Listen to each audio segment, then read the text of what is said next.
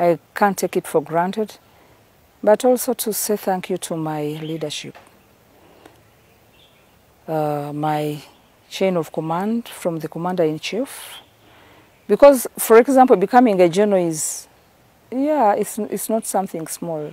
They'll have looked and said, they give you a nod. So there are those who gave me a nod. Before, I just confined only in the barracks, just military work only.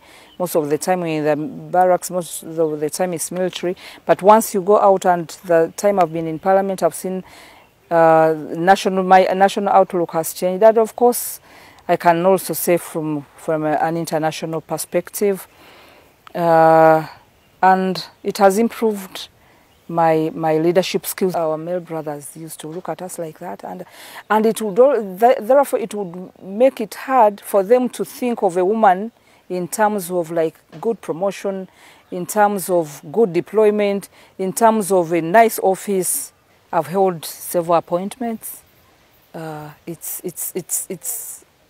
to others now. They know that yes, we can do it.